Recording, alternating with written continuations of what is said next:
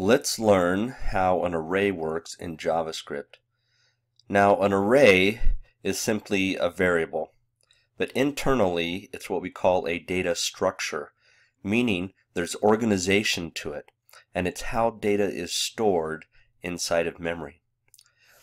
Let's go ahead and create a brand new file, and I'm going to go ahead and paste in some HTML.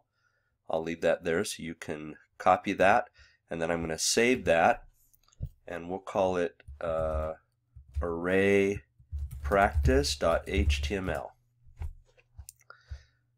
Now, what we can do on an array is we can store data and like a variable, but instead of just storing one piece of data, we can store multiple pieces of data. Now, what does that really mean? Well, let's say that we wanted to keep track of a whole bunch of names, and we would have to create a variable for every single name that we wanted to store. And that would be a real pain to do, because what if there were 100 names? You'd have to go out there and create 100 different variables. Or what if we didn't know how many names we wanted to store? Then we're in a lot of trouble, because we just don't want to go create 100 variables because we might use them someday, and instead only use 5 of them, because now we have a whole bunch of variables we don't use.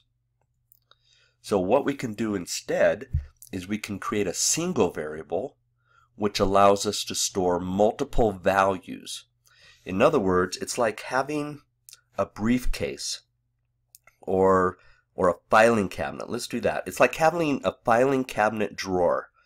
We have one filing cabinet drawer, but when you open it up, you could have multiple pieces of data in that one drawer. And all you'd have to do is access that one drawer and get the information out of it. And it's all organized. It's in order. Because when you open that drawer, there's multiple folders there of information. And the first folder would be at the beginning of the drawer. And the last folder, of course, would be at the end of the drawer. And they would be sequenced in an order, one after another. It's also like a bank of mailboxes, like in an apartment complex. Let's say you have a bank of mailboxes, and you have, let's say, I'll just drop down to here and we'll just sort of draw a little bit. We'll say we have a big mailbox, and we have the first mailbox, and then we have the second mailbox, and the third mailbox, and a fourth mailbox. So that one bank of mailboxes has 4 pieces of information stored inside of it.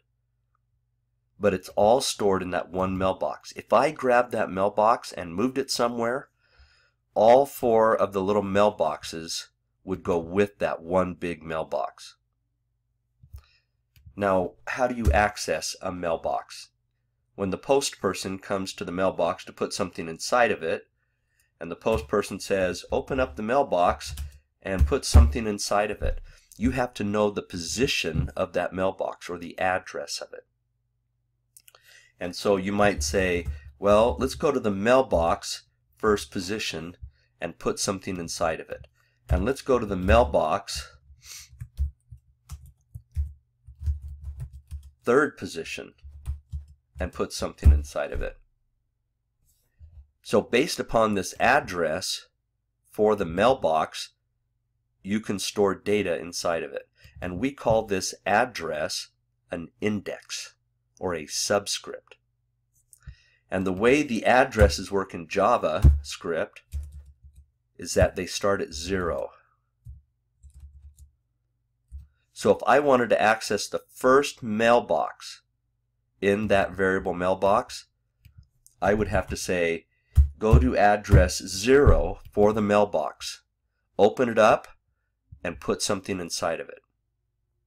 If I wanted to go to the third position, I'd say, go to position 2. Now, even though you might think that's the second one, remember the address starts at 0, 1, 2, 3. So really position 2, or number 2, is the third mailbox. What if you wanted to print something out? Alert, mailbox. And let's say you wanted to do the last position. Well, we know that that was position 3. and that would access the contents of that mailbox. Now remember, mailbox is just a variable, and that variable is an array. So the array allows us to store multiple values in one variable. So how do we do this in JavaScript? And you see the advantages then. Because now all the data is in one variable, I don't have to worry about a gazillion variables or creating a bunch of variables. All I have to do is create one variable. So how do we do that? Well, within our script tag in the HTML, we could create a variable, var, and we can give it a variable name. I like to use Hungarian notation. A for array, S for string, and then names is the actual variable that I'm going to work with. Now I could hard code the contents of that array by saying square bracket Mickey, Minnie, and Donald. And this says create a variable called ASNames and go make it or assign it, square bracket, an array. Notice we have an opening square bracket and a closing square bracket. Make it an array, and let's make it 3 long, and in position 0, Mickey, position 1, Minnie, position 2, Donald. If I wanted to print that out and print off Mickey, I could say ASNames, the variable name, square bracket, and whatever element or address I want to work with. So that should say go print off the contents of the array, but only grab mailbox 0. Now if you wanted to grab more than one mailbox, you're either going to have to concatenate them, or maybe you could do something different. But let's go ahead and try this first and see if we go ahead and see the contents of the array and do position 0, which is Mickey. I'm going to save that, and I'm going to go ahead and click on my Go Live. Remember, if you haven't used Go Live before, go look at the other video, see how to install it. And let's go ahead and run that. So when I ran that with Go Live and had the correct work folder, it prints off Mickey. So that seems to work for us. It grabs the first element. Now this is something that's different in JavaScript than other languages. What if I just said go print off the array? What do you think would happen there? Let's go ahead and run that with our Go Live. And notice what it prints. It prints off all the positions of the array, and it separates each value with a comma. Well, does it use the comma because it knows that Mickey, Donald, and Minnie are strings? Well, let's try this. Instead of ASNames, let's change it to be ASNumbers. And in ASNumbers, let's go and enter 5, 4, and 7.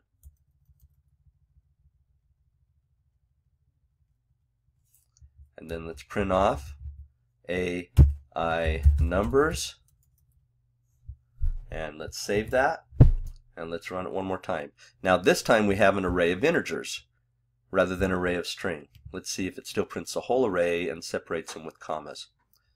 And it does. So in other words, it doesn't really care what type of value is inside of it. What if I did this? What if I said 5 and I said Spanky and then 7? So this is an array that has an int, a string, and an int. Now a lot of other languages won't allow you to get away with this in an array. So let's see if we can do that in JavaScript. And JavaScript, being a loosely typed language, says I don't care what you put in the array. That array is not strongly typed, so it doesn't all have to be the same data type. That's good and bad. The good part is that it's very flexible. The bad part, very flexible. So what if we did this now? Instead of actually hard coding the length of the array, what if I just said, let's just create an array with no elements, and then if I said AI numbers equals 5. And actually let's give it a position. We'll say AI numbers 0, and then let's go ahead and alert AI 0. Let's see what happens. We're starting off with an empty array. That's an empty array. There are no mailboxes made. And then here we just said, hey, go to the first mailbox, even though it's not there, put the number 5 in it, and now go print it out. Let's see what would happen if we try to run that. And JavaScript says, sure, that's fine. You want to go add an element there? No problem at all. But you have to specify the location of it. I could come in here and say AI numbers bracket 2 equals 3. Now in this case, there's position 0. We made a brand new mailbox, put a value in it. And then we skipped address 1 and said go put something in the third position, which is number 2. In fact, let's do this just to avoid any confusion. Let's go to the third position because it's 0, 1, 2. Put a 7 in it. And let's print off that whole array and just see what it does now. Let's go ahead and run that with Go Live. And it prints off a 5, a nothing, and a 7. So the interesting thing there is that we didn't say there's a position 1, but JavaScript now thinks there is, and it just left it empty. Other languages, that would cause an error. So you start off with an empty array, and then you can just start adding values, or adding mailboxes, adding elements. But to do so, you have to know the subscript or the index of where you want to store that data. The other thing we could do with an array is an array has a value on it called length. And let's see what length does for us. And let's go add another item here. We'll say AI numbers bracket 1 is equal to 12. So I made 3 elements in that array, and let's go and print off the array's length. Let's see what prints. And it says the array's length is 3. In other words, there's 3 elements, 3 mailboxes for that array. Well, how can we now use the length of an array and access data? I want to go and look at every element of the array and print it off. For every element of the array, I want to print it. Here's how you could do it. I'm going to go ahead and create a variable, and then I'm going to use my for loop and say let's start iCount at 0, and as long as iCount is less than the array length, iCount plus plus alert AI numbers square bracket. And now remember, in the square bracket, what do you put? You put the address of the element you want to print. Well, the first time through, I want to print off element 0, then element 1, then element 2. So what could I put inside that bracket? I need some variable that starts at 0, that goes to 1, and goes to 2. Our variable iCount starts at 0. Is 0 less than the length of the array, which is 3? Yes. Drop into here and print off the array iCount, which says 0. So it prints off that value. Then it increments iCount to 1. Is 1 less than 3? Yes. Print off position 1. Increment to 2. Is 2 less than 3? Yes. Print off what's ever in position 2. Increment to 3. Is 3 less than 3? No, it's not. So go ahead and get out of the for loop. And this is a way you can print off every element of a for loop. Let's see if it works. So it's going to do the for loop and access position 0, which has a 5 in it, 12, which is in position 1, 7 in position 3. We're now done with the whole length of the array, so we get out of the loop, and that's how you can print off every element inside of an array. Now what else could we do? In this situation, you have to know the size or the position of where to store the data. And you can get away with putting empty values and skipping positions.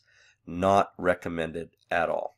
In the next video, we'll learn how to dynamically add an element to the array, how to make a new mailbox, and not even care about what position it is. We just tell Java, add the new element.